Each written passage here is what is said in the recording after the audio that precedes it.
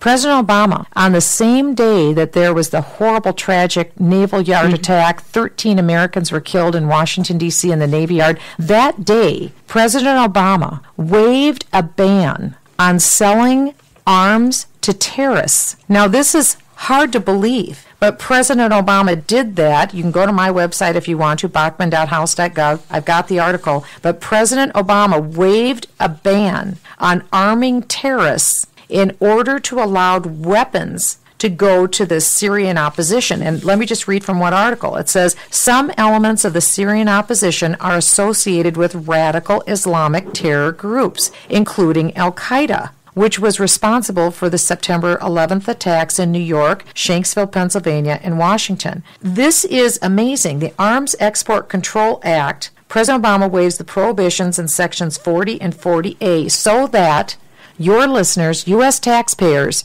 are now paying to give arms to terrorists, including Al-Qaeda. Now, this didn't get much notice in the press because it happened the same day as those 13 attackers. It happened the same week as 137 or more were killed in Nairobi, Kenya, in that terrible mall shooting. The same week as over 100 Christians were killed in a church in Peshawar in Pakistan. We had a week of bloodshed, including Iraq, including Afghanistan, including Iran. There was a lot of bloodshed that was going on. So people didn't hear about this.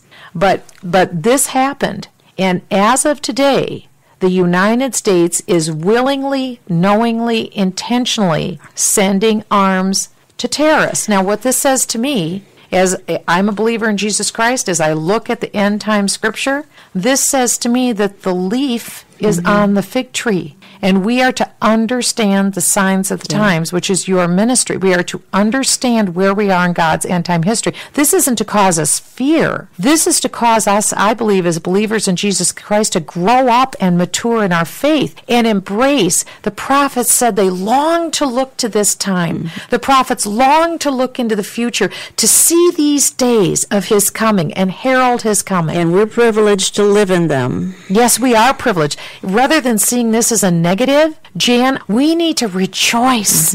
Maranatha, come Lord Jesus. His day is at hand. And so when we see up is down and right is called wrong, when this is happening, we were told this, that these days would be as the days of Noah. We are seeing that in our time. Yes, it gives us fear in some respects because we want the retirement that our parents enjoyed. We want our children and grandchildren to have wonderful, positive lives. Well, they will, if they know Jesus Christ, and if they know the glorious future that is set out for all of mankind, not just Americans, not just conservatives, but every human being that God ever created, that should give us and impel us on into the gospel.